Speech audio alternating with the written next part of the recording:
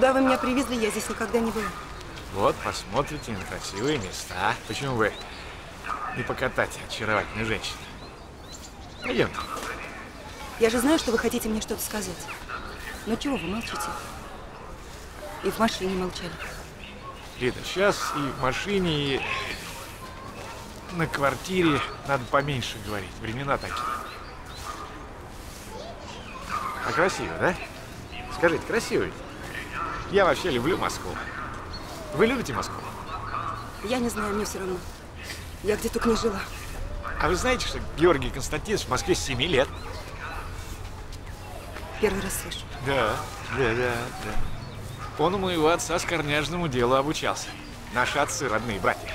Там нас несколько пацанов обучалось. А папашка мой суровый был. Ох, рука тяжелая. Лупил нас всех нещадно, всех, особенно меня. А Жорка нас защищал. Да, он вечно всех защищает. Да. Потом в лавке торговал. Ох, а как торговал? Ну, в нем умер этот коммерсант. Угу. Да, и с корняком мог бы стать первостатейным. Вот. Он среди нас, пацанов, сразу как-то вот вожаки вывелся. Тётя, да. дай проехать, а? Вот, давай, красавица. Вот, и зарабатывать стал очень много. И уже буквально через год родителям, отцу с матерью, в деревню стал деньги отсылать, помогать. Талант. Слушайте, что же вы мне его расписываете, а? Да тяжело ему. А чего вы не хотите к нему поехать? Мне кажется, в некоторой степени вас это не касается. Все, что касается моего двоюродного брата, меня тоже касается. Еще как касается. Господи, как же вы меня все достали, а? Одна придет с деньгами и разговорами, другая приходит, в ноги кидается. Уйди с моей дороги. А он звонит, приезжай. Да я что, вам тряпка, в конце концов? Подождите, кто она, Шура? Когда она к вам приходила? Да она не просто приходила, она угрожала. Потом она уговаривала, а потом фотографии дочерей показывала. Нет, я так не могу, я может быть, женщина. Я, может быть, люблю его. Любила. Теперь все, отрезала. Все. У него второй инфаркт был. Когда он со мной был, у него не было инфаркта. Ни первого, ни второго. И тогда фронт был, война. Я в Одессе ему какие нужны уколы делала. Он у меня на диете сидел. Ему ведь нельзя ни соленого, ни острого. Он у меня лишние рюмки не выпил. А жена что, вот эта суженая, ряженая, она ведь ему по 5 истерик в неделю устраивает. Вы что это, куда это годится? Достали вы меня все скопом. Так, значит, да? Да, так. Да, вот посмотрите на меня, полюбуйтесь на меня, на такую, раз такую, на воспитанную. Все, сказала, нет, я не поеду.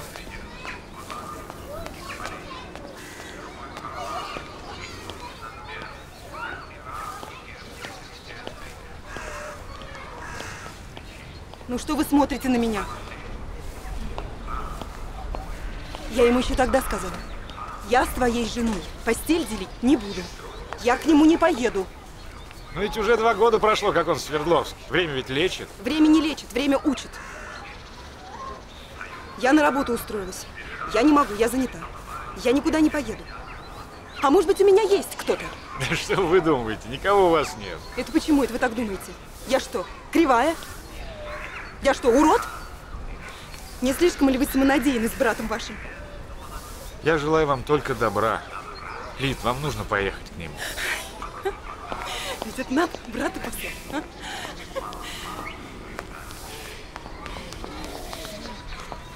Меня куда надо вызывали. И там прямым текстом мне сказали. Жуков, твой далеко, а мы везде. Если ты к нему в Свердловск заявишься, то мы тебя из московской квартиры выпишем. Вот приеду я к нему в Свердловск, а к нему жена явится.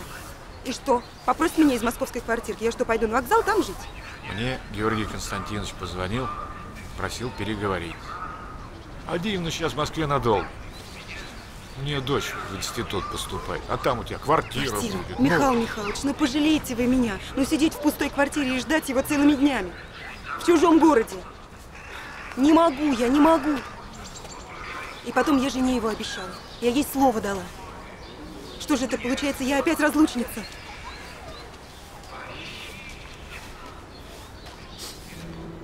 Сильный у него инфаркт был.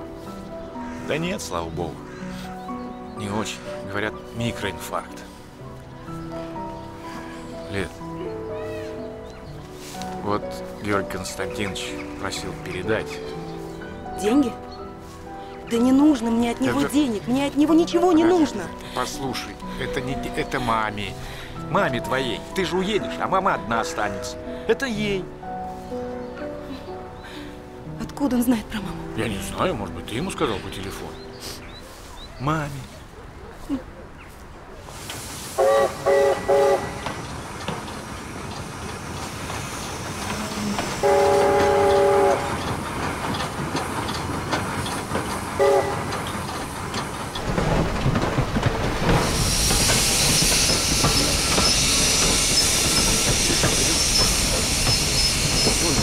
Ой, вот они.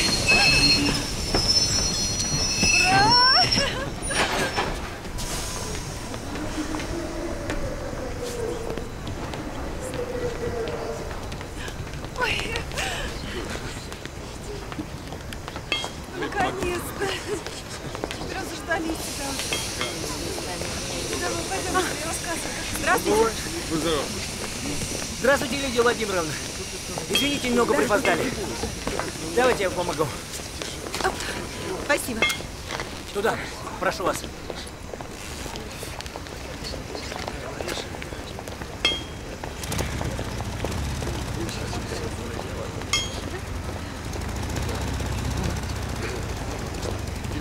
А где он? Прошу вас, пожалуйста.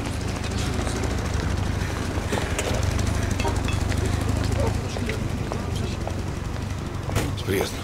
Пойдем.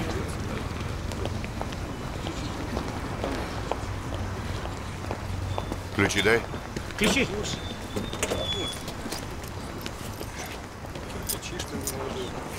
Товарищ командующий, а как же я? А как же водитель? С охраной поедешь. Есть.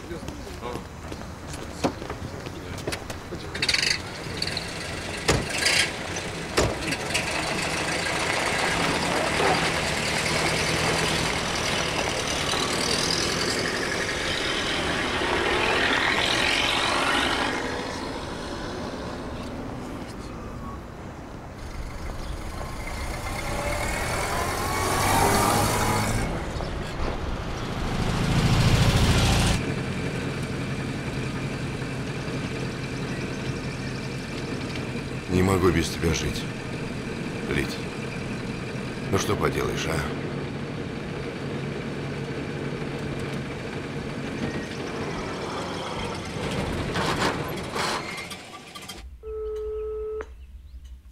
Да, Жуков. Жор, я знаю, что подумала. Давай мы прилетим к тебе на недельку, другую. Эрка так хорошо сдает экзамены, я думаю, что она поступит. Зачем приезжать? Ну, что за новости? Ну как что за новость? Просто соскучились. Девочки тебя давно не видели. Ты самолет нам вышлешь, мы туда. Ну какой самолет? Откуда я возьму самолет? Самолет еще гонять. Как-то нет. Это что, получается, всегда было, а сейчас вдруг нет? Куда он делся? Что, раньше ты летала, самолет тебя подбирал. Летели люди, военные, там, почта. Сейчас нет оказии из Москвы, посиди там. Потом. Ты только неделю как уехала. Что тебе в голову взбрело? Потом и работа у меня. Да подождет твоя работа. Дочки же у тебя все-таки, правда? Потом знаешь, какой Элка тебе подарок приготовила? Она выучила наизусть главу из Евгения Онегина. Ну, у них каникулы, Жора, они соскучились. Хотят к тебе. С девочками ты приедешь через месяц. У меня учение на носу. Меня все равно в Свердловске не будет неделю. Понятно. Ты не один. Опять ты со своим. Опять за рыбу деньги. Слушай, у тебя на уме что-нибудь кроме этого есть или только это? Ладно, хватит, я не люблю ля-ля, мне дело надо делать. Думаешь, нечем заняться? 200 километров вот с утра сегодня отмахал. Подо мной территория. 4 франции. Округ. Значит так. Ты мне, пожалуйста, больше своей ложью не оскорбляй. И себя тоже. А ей скажи, чтобы она впредь не клялась, чем попадя. Что ты говоришь, а? Ты слушай, что я говорю. И прям передай ей слово в слово. Увидимся через месяц.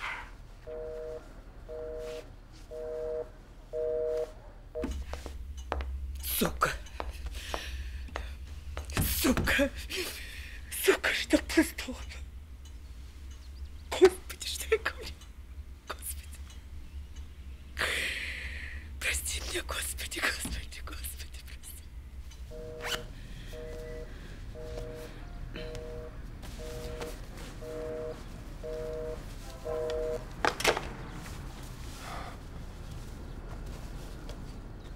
что такое? А? Что такое? Купи мне билет в Москву. Я уезжаю. Слушай, ты за свое. Да что же это такое? Сядь, пожалуйста. Мне нужно на вокзал. Я все равно уеду. Я сказал, сядь.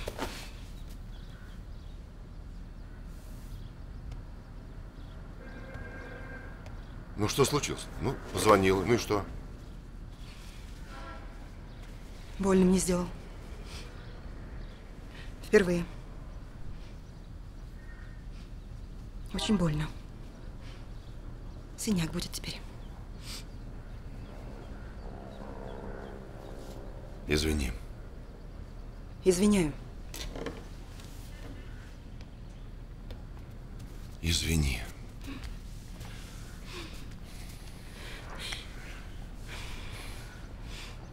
Извини. Георгий Константинович, не склеить.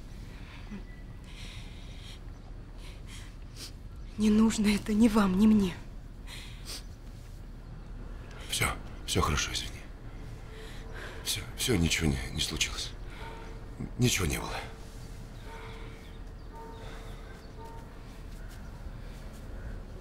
Ну что это? Завиральная это была идея с самого начала. В одну воду второй раз. Отпустите меня. Умоляю. Умоляю, отпустите меня.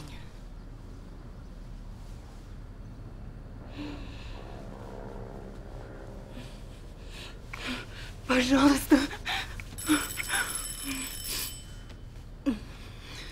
Твою мать.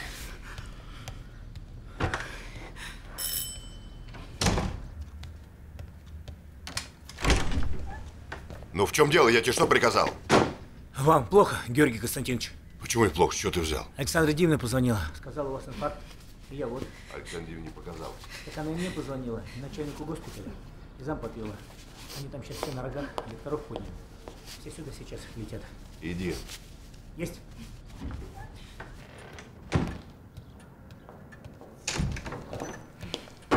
Прости. Все. Не хочу. Не могу. Постой.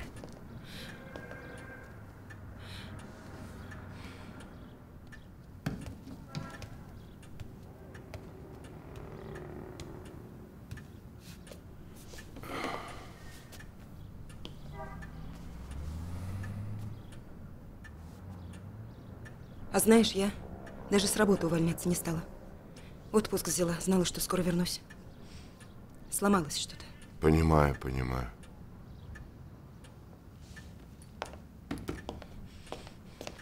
Плохо мне без тебя, Георгий. Но за этот год, знаешь, я словно узнавать себя стала. Я учусь жить без тебя, дышать учусь, работать, друзей находить новых. У тебя кто-то есть?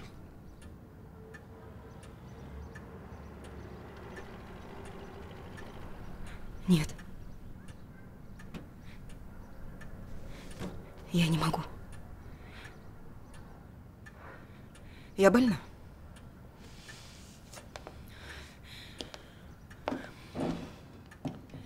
У меня неизлечимая болезнь. Хроническая. Жуков называется. Что с ним? Вы доктор? Доктор, Укол делали? не успели. Вы из скорой помощи? Что чувствуете? Почти. Где болит? Везде. Сейчас. Сейчас, миленький. Хороший мой, сейчас. Это я виновата, я. Простите меня, дуру. Я ж просто боюсь вас. Сейчас, мой хороший. Сейчас все будет хорошо. Сейчас я вам укол сделаю, прошу, Да ложитесь. не надо ничего, не надо. Это ошибка. Какая ошибка? Чья ошибка? Моя.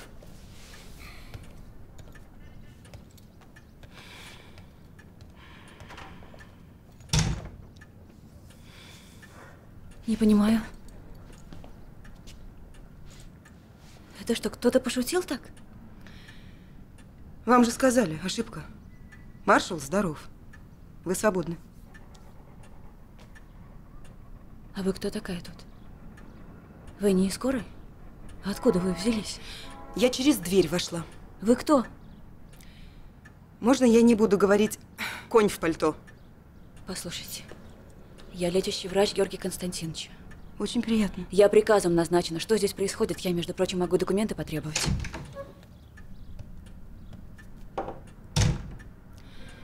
С фантазией у вас, Георгий Константинович, как-то не шибко. 3-й раз вокруг медицины скачете. Угадала. Ага. Сдается мне, здесь смена караула произошла. Опять угадала в точку. Садитесь, девочки. Гулять будем. Лид, давай выпьем. За приезд и за отъезд сразу, а? Прощай, Георгий. Будь здоров. До свидания.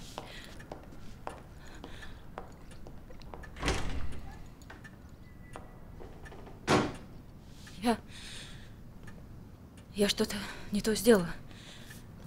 Что-то ужасное сделала. Да нет, все нормально.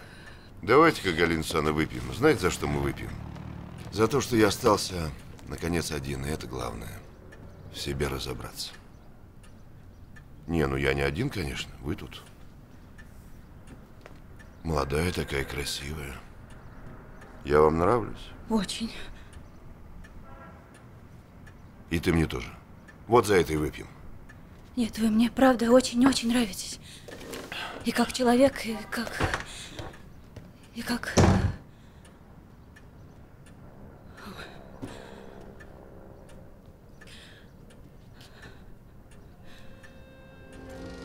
Свердловский, ни Сталин, ни его ближайшее окружение не собирались оставлять Жукова без присмотра. Почти все жуковские разговоры дома, в кабинете и на даче прослушивают сотрудники госбезопасности. Глава ведомства Абакумов регулярно докладывает Сталину о настроениях опального маршала. Но в какой-то момент Жуков и его близкие вдруг поняли. Сталин смягчает опалу.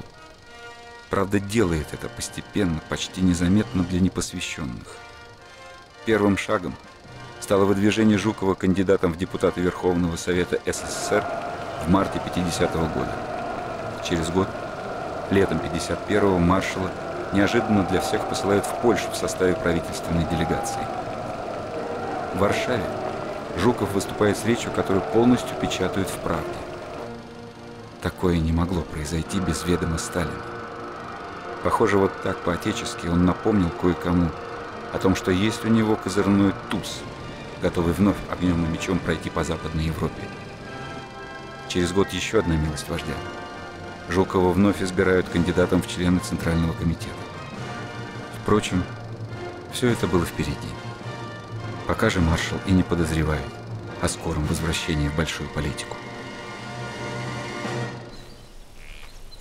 Какую литературу читаете? Разную, товарищ маршал. Стихи люблю. Стихи какие? Твардовского. Наизусть знаете? Конечно. Ой, он ведь легко запоминается. Переправа, переправа. Берег левый, берег правый, снег шершавый, кромка льда. Кому память, кому слава, кому темная вода, ни приметы, ни следа. Ночью первым из колонны, обломав у края лед.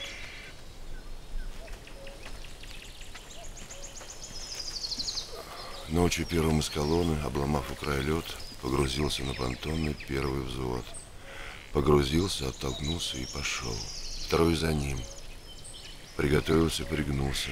Третий следом за вторым. Товарищ командующий, вы тоже знаете Теркина наизусть? Теркина?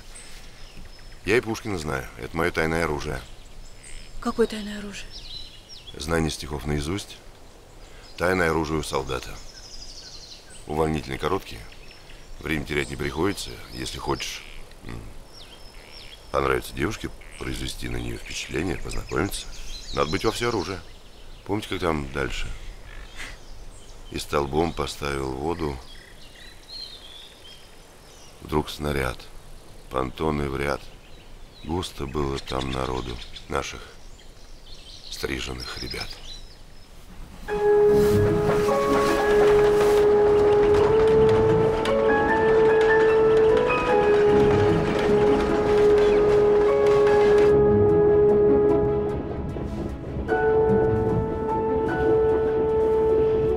Мам, ты чего? Нет, ничего. Эл спит? Дрыхнет, как сурок. Как экзамен сдала? Да все на отлично. Молодец. На другой курс перешла. Поздравляю. Красиво-то как, смотри. Да. Красота. Сколько раз езжу здесь, мимо Уральского хребта, думаю, Господи, создал же ты такую красоту. Так бы всю ночь стояла и смотрела. Мам, ну что ты расстраиваешься? Ну все будет хорошо, мы с тобой. Чувствую, в последний раз едем. Ну ты же сама хотела, чтобы Элка Свердловский Хотела, а училась. сейчас не хочу, понятно? Все, хватит школу менять. Ей в институт надо поступать. Все, отъездились. Где наше озеро и машины? Там? Товарищ маршал, вы совершенно, оказывается, не умеете ориентироваться в лесу. А вы меня научите, я потерялся как совсем в лесу. Научите. Это же очень просто. Вот смотрите, давайте я вам покажу. Вот мох на любом дереве. Мох на дереве с северной стороны. Мы когда в лес входили, я запомнила, где был мох, по левую руку. Смотрите, вот теперь мы встаем и понимаем, что наше озеро и машина там. Ошибаетесь. Нет, товарищ маршал. Я с 5 лет в лес хожу. Я в деревне выросла, в тайге. У нас, если сломя голову в лес пойдешь, то назад не выйдешь. Озеро и машины там. Нет? Там. Спорим? Спорим. Если проиграете, то вы меня поцелуете. А если вы проиграете? Я поцелую вас.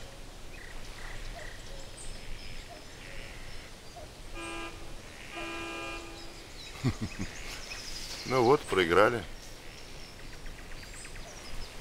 Подождите. Подождите, а...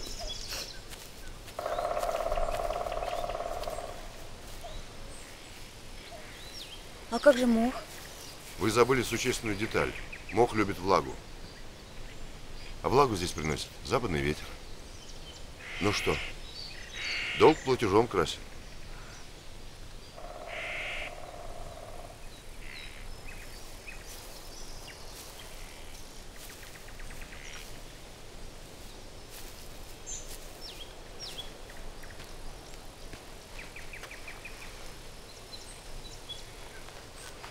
А поцелуй как? В губы? Ну, конечно, не в щеку. В щеку не годится. Я закрою глаза.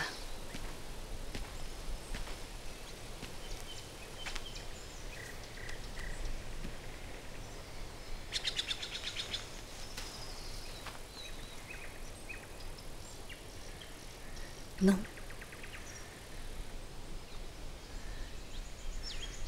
Ну что же вы, товарищ маршал?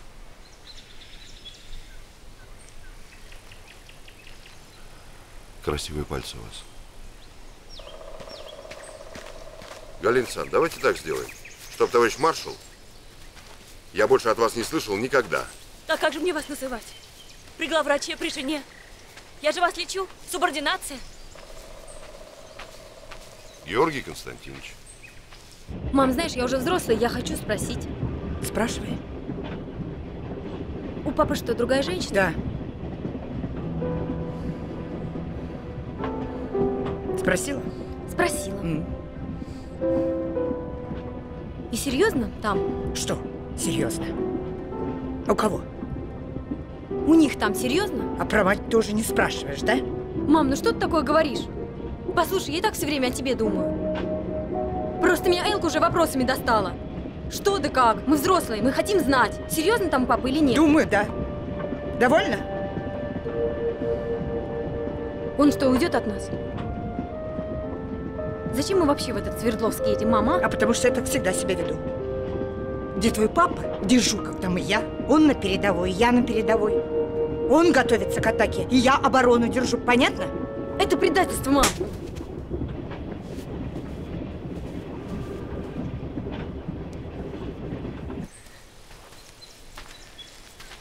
Георгий Константинович.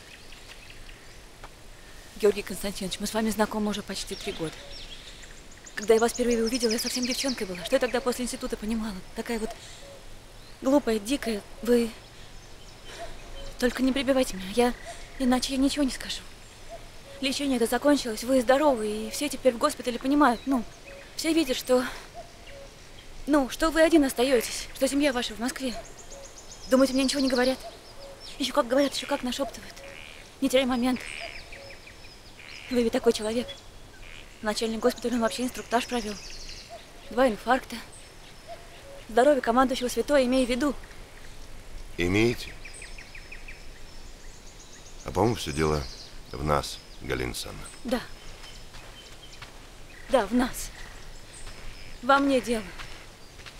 Вы мне нравитесь, Георгий Константинович. Очень-очень нравитесь. Мне юмор ваш нравится. Я за эти 2 года только смеюсь, сколько не смеялась никогда в жизни. Правда, и стихи вот. Но я вас боюсь, понимаете? Как только вижу вас, сразу ступор какой-то, я как дура становлюсь. Я вот с больными очень важной могу быть, и даже умной. Они меня боятся, очень многие боятся. А вас я робею. Робейте почаще, это вам к лицу. Что покраснели? Краснею я. Кожа у меня такая.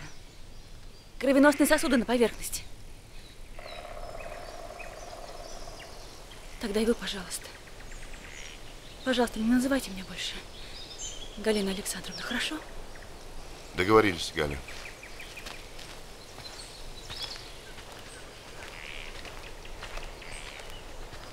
Пожалуйста.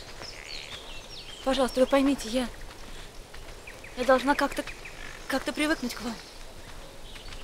Вернее, я должна привыкнуть не бояться вас, понимаете? Ситуация. Она боится его, он себя, она еще боится главврача, и все вместе боятся инфарктов. Нет. С этим надо кончать.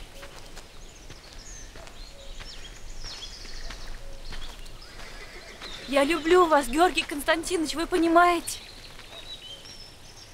Я люблю вас. До головокружения люблю я. Я уже больше не смогу без вас. Правда, Это очень-очень серьезно.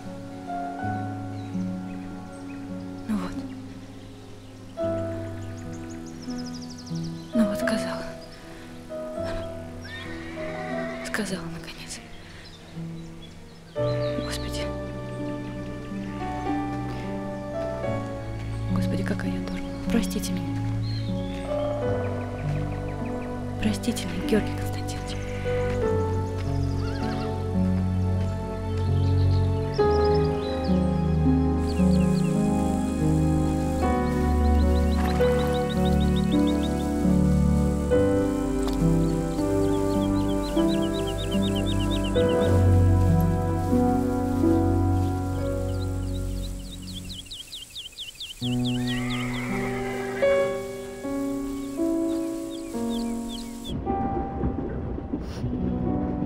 Прости меня.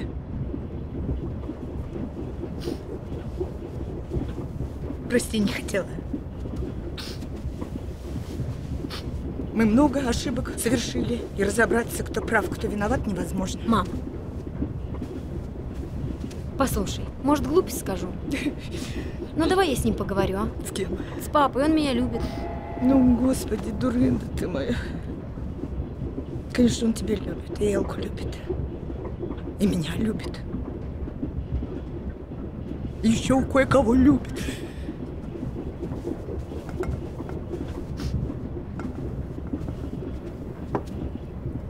Он всех любит.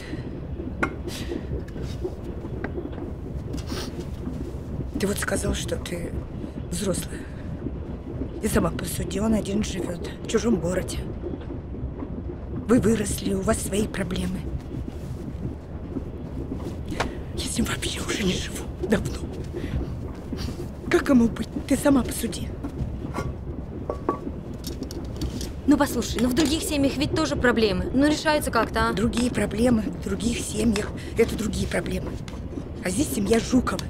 Здесь любые другие проблемы, они в пыль превращаются. А мы с Элкой не хотим, чтобы они в пыль превращались. Только я одна знаю, Господи. Только одна, с кем живу уже 30 лет. Я иногда думаю, может, он не человек. Разве он может нормальный человек это выдержать? Он вообще просто какой-то уникальный, понимаешь? 8 суток без сна, я сама видела. В Монголии. Потом мне Телегин рассказывал, 20 суток без сна. Сталин звонил, разбудить не могли. Потом 3 суток спал.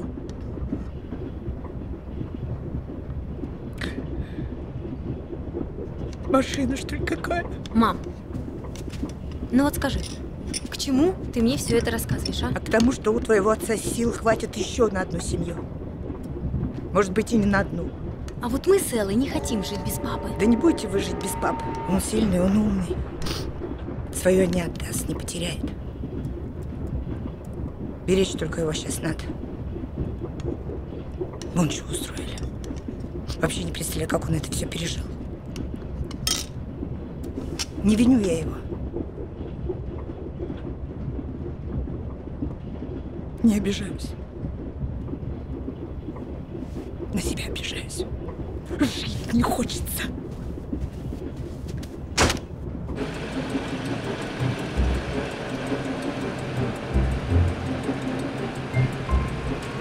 Ой, как быстро, может, так не надо?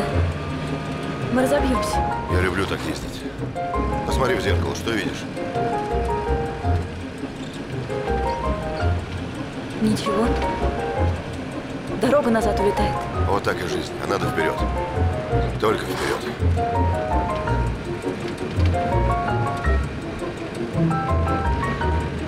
Ой, товарищ маршал, вы сумасшедший.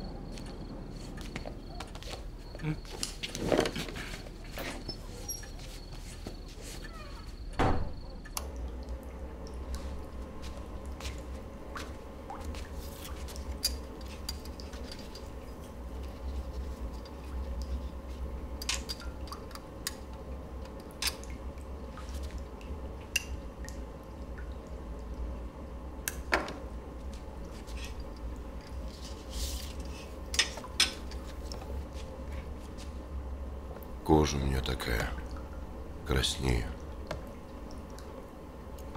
Кровеносные сосуды близко.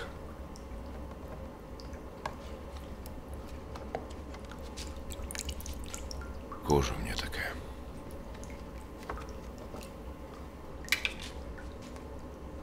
Полнеба обхватила тень. Лишь там на западе бродит сияние. Помедли, помедли, вечерний день, продлись, продлись. Очарование.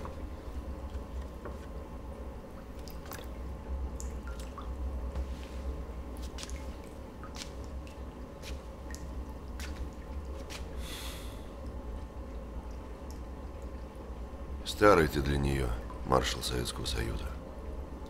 Смотри, откинешь копыта. Ненароком.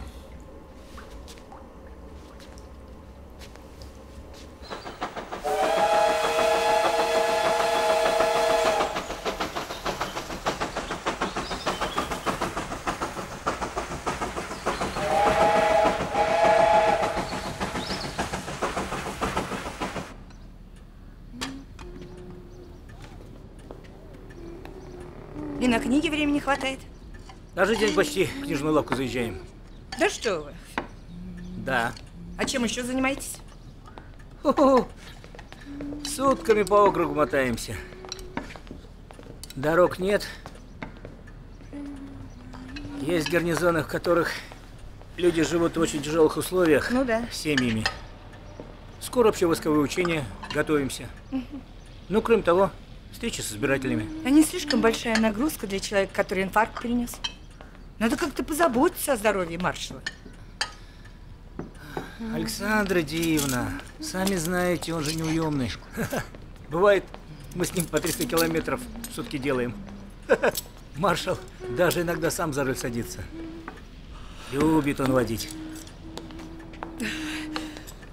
Говорит, что он за рулем отдыхает. Иди, сестренка, помоги. Давненько мы папку за рулем не видели, да? Но с нами все время находится врач. Какая врач? Я спросила, какая врач с вами все время находится? Ну, почему какая? Ну, какая? Разные врачи. Ах, разные. Ну да, разные, это даже интереснее, правда? По графику заведено. Ну, по графику? Да. По личному назначению, сами понимаете. Хорошо, следят, да? За здоровьем? Угу. Да, областного центрального госпиталя. Ну, а кто следит за приемом лекарств? Все строго по графику. Да? И процедуры, и уколы, все в госпитале. Да? Если мы в госпитале не успеваем, то врач на дом приезжает. Или в штаб да, сразу. Конечно. На дом даже удобнее. Значит, маршал литературой интересуется, сам за рулем, по книжным лавкам. Поняла.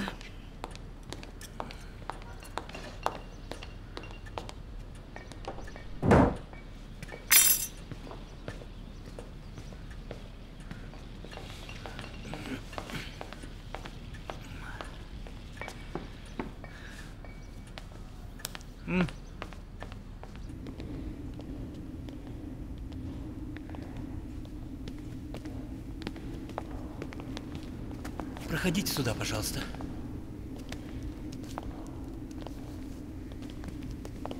Вот здесь все это и произошло. Значит, в 23:30 уполномоченные Уралсовета вручили командиру охраны Ермакову и комиссару чрезвычайной комиссии Якову Юровскому решение исполкома и предложили немедленно приступить к исполнению приговора. Членов царской семьи с обслугой спустили вниз и поставили в два ряда. В первом ряду царская семья, во втором лакей. Царевич-наследник сидел на стуле. И Юровский быстро зачитал приговор и тут же выстрелил. Царь переспросил: «Как? Я не понял. Прочитайте еще раз», и тут же упал вперед. Вторым и третьим выстрелом царь был убит наповал. Все стреляли. Царица успела осенить крестным знамением детей. Выведи ее.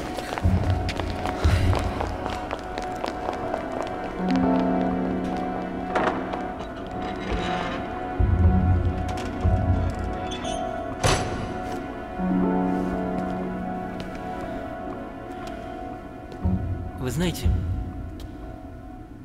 самое удивительное, что никто из детей не плакал и не просил. От пороховых газов стало темно, Юровский крикнул: «Хватит!» Не видно ничего. И когда... Кто добивал детей? Наследника кто? Ну...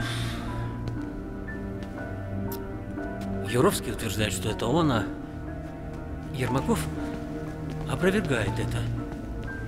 Да вы можете встретиться с товарищем Ермаковым.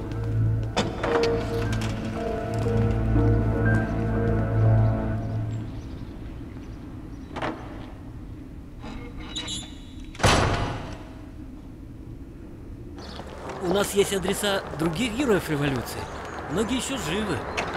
Может устроить встречу, товарищ командующий? Хорошо. Садитесь, Сеночка. Благодарю, занят. Спасибо. До свидания. Заняты, но здесь творилась история. Это надо понимать. История творилась на фронтах гражданской и Великой Отечественной. Здесь творилось что-то другое. В лес проехать не желаете к шахтам? К нам даже товарищи из идеологического отдела ЦК приезжали. Благодарю, времени нет. Вы на Ирбитский завод надо. Встреча с избирателями в 3 часа. Всего доброго. До свидания. Времени у него нет на такие дела. Странно.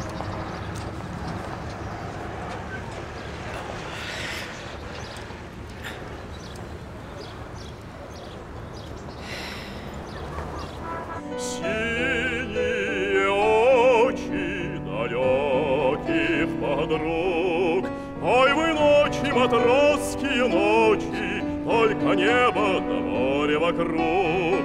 Ой, вы ночи, матросские ночи, только темень да ветер вокруг. Волны пенятся, мачты кренятся, ветер гонит облака. Ночь беззвездная, море грозное, и тоска берет моряка. Но главное, если б славная одарила бы письмом, даже палуба заплясала бы, заходила бы колесом. Синие очи далеких подруг, ой, вы ночи, матросские ночи, только небо да море вокруг. Ой, вы ночи, матросские ночи, только темень да ветер вокруг. Больше месяца парень бесится, и друзья сказали так: брось ты нервничать на манер девчат, не забудь, браток, ты моряк. Но главное то, что славная все равно матроса ждет. Если нравится плод красавице, никуда от нас не уйдет. Синие очи далеких подруг, ой, вы ночи, матросские ночи, только небо да море вокруг. Ой, вы ночи, матросские ночи, только темень да ветер вокруг.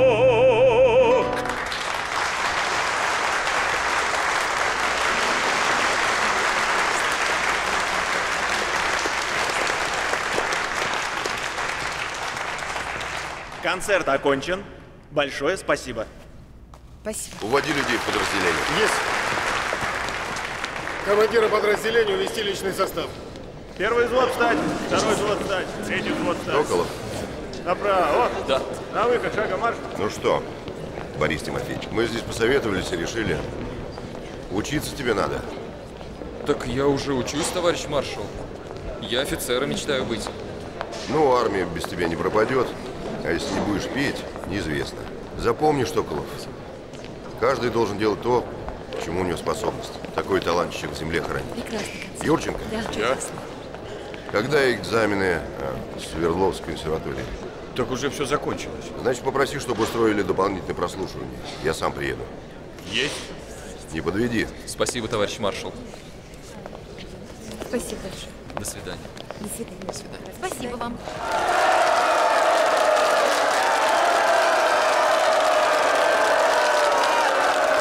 Товарищи рабочие, в заключение хочу сказать. Если вы делегируете меня на 19-й съезд коммунистов в Москву, обещаю выполнить все ваши поручения. И по жилищным условиям, и по условиям труда. Да здравствует пролетарий Урала! Да здравствует товарищ Сталин!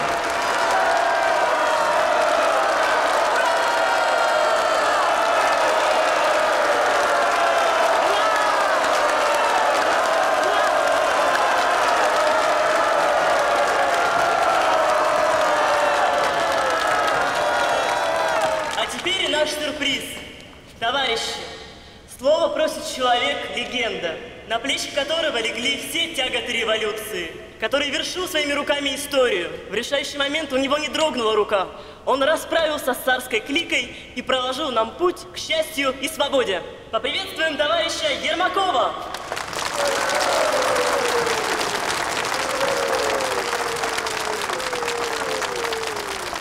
Я скажу коротко, по-фронтовому. Вот этой рукой был застрелен царь-палач. А эти руки ковали нашу великую победу. И если мы их соединим, тогда нам никакие фашисты, никакие империалисты, их приспешники за океаном не страшны. Дайте руку, товарищ Жуков. Я голосую за вас.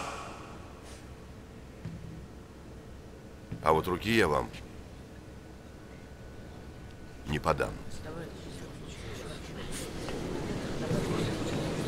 Давай, иди, поднимайся.